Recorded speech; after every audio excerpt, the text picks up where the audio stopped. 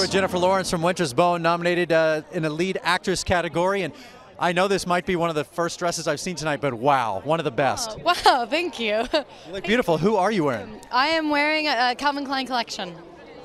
You look fantastic. Thank you very much. You look fantastic too. Thank you very much. I want to talk about these roles you got going, because you are going from shooting squirrels and skinning them to playing Mystique. I mean, you couldn't be further apart from your next role. Yeah, I kind of like that though. I'm a big kind of polar opposite person. I've always been slightly schizophrenic, so I always kind of expected it to show in my work, and it has.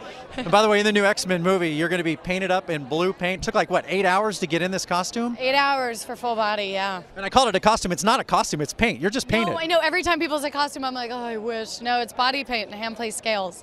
Okay, I heard a bad rumor that you've been practicing your losing face. That's sad. No, it's not sad, because afterwards I get to do whatever I want.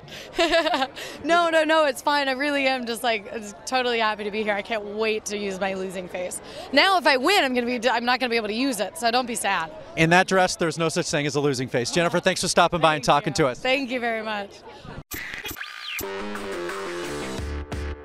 Have you heard? What?